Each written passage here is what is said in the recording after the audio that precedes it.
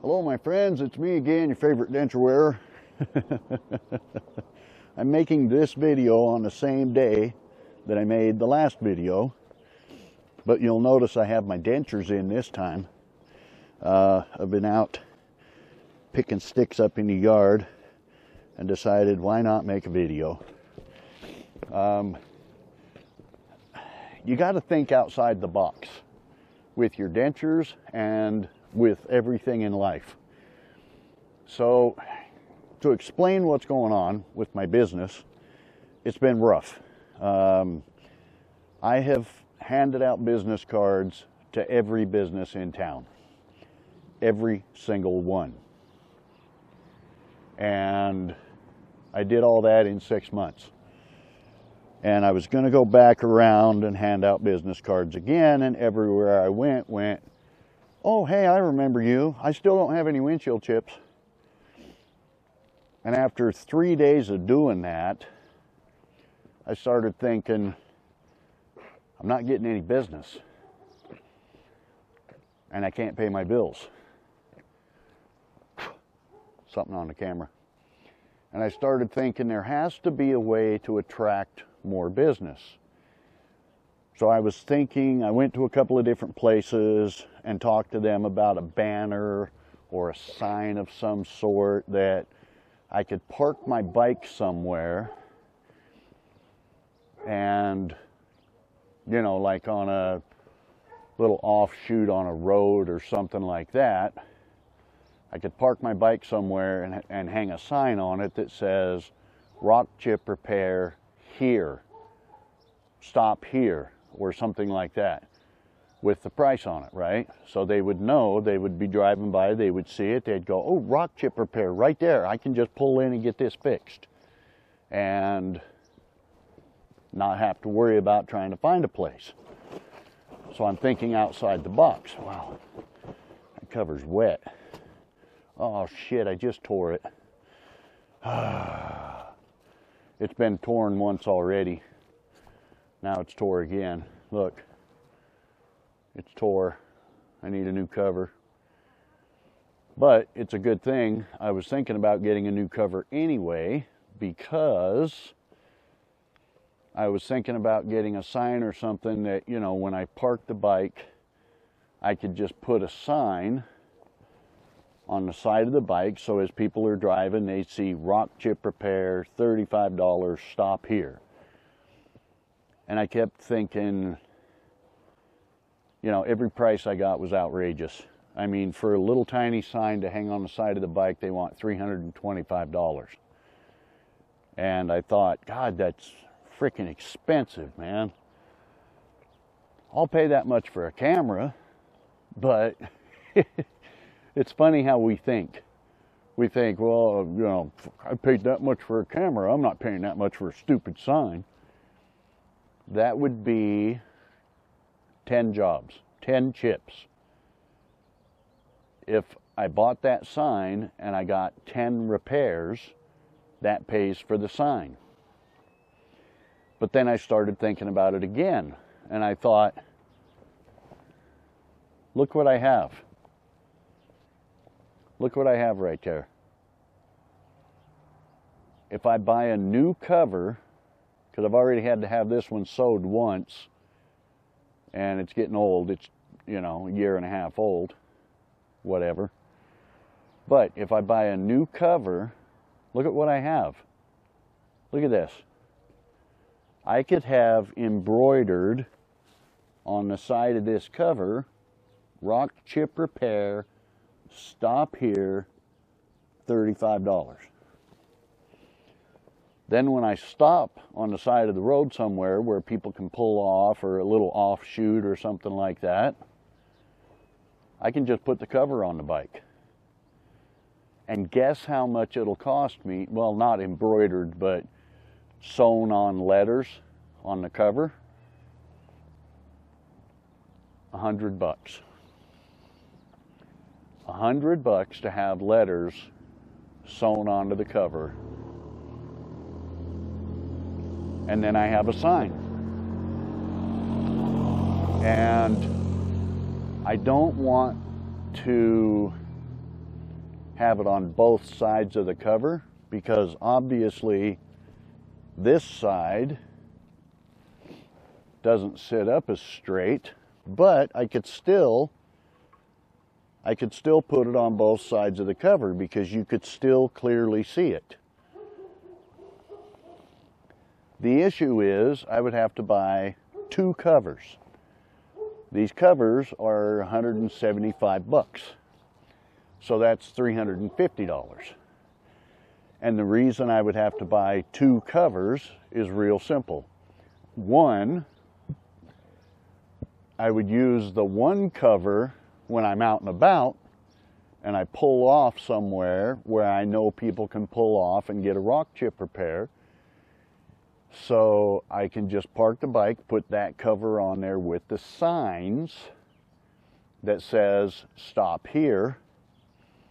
So people would know, oh, I got to pull in to get a rock chip repair. I got to pull in here and this guy will repair my rock chip.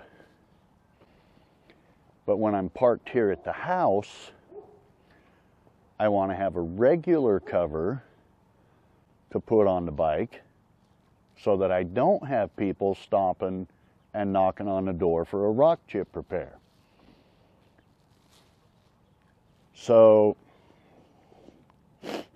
again, that's a chance I'm going to have to take. You have to take risks in business.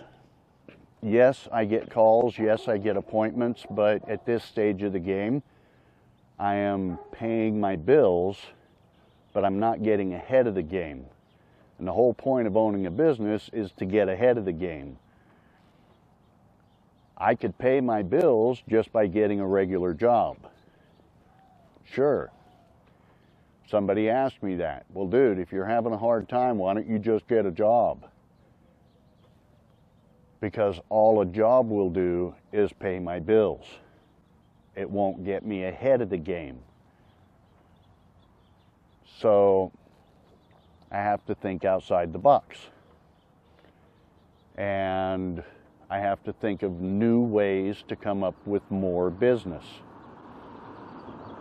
So if I'm parked somewhere, and believe it or not, I've spoken to a lot of gas stations around here that said, you're more than welcome to park out there and put a sign up and have people come and talk to you if they want a rock chip repair, but we don't want you bugging the customers in the parking lot. You can park out on the corner, and if somebody pulls up to you and says, hey, I got a rock chip, you're more than welcome to repair it, but we don't want you walking around bugging the customers. Which is fine, I wouldn't walk around bugging the customers anyway. But this way, if I can put signs on the bike, I can park the bike close to the street and it'll just say rock chip repair, stop here, $35. And if they can just pull into the gas station parking lot and, what doing, Annie?